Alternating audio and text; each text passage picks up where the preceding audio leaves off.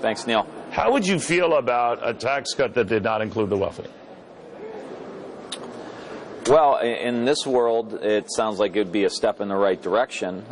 We've seen a high concentration of wealth in the last couple of decades. We've seen about 90% of income growth has gone to the top 10%. The bottom 90% haven't seen any growth at all. So I think it is appropriate to leave rates as they are, if that's the president's package. If not, even ask for a little bit more, since they've seen all the income growth in that bracket. So I think that would be appropriate. But, you know, if he's looking for Democratic support from guys like me, you need tax simplification. The code is way too complicated at this point. It's too hard for businesses. I think it's too much of a burden on smaller businesses. I would support a reduction of the corporate tax rate so that those small businesses can have an opportunity. So you would be for that, right, sir?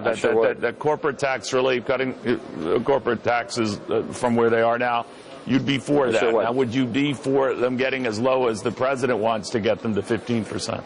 Yeah, I think that's an appropriate number. Really? Yeah, I think it needs to be low.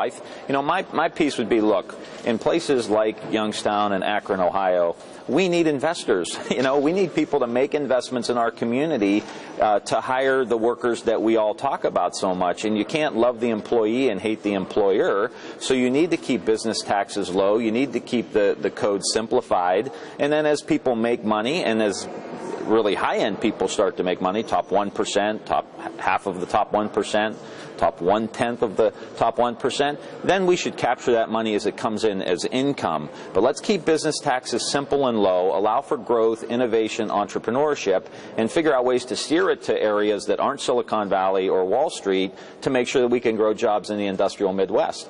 It's interesting.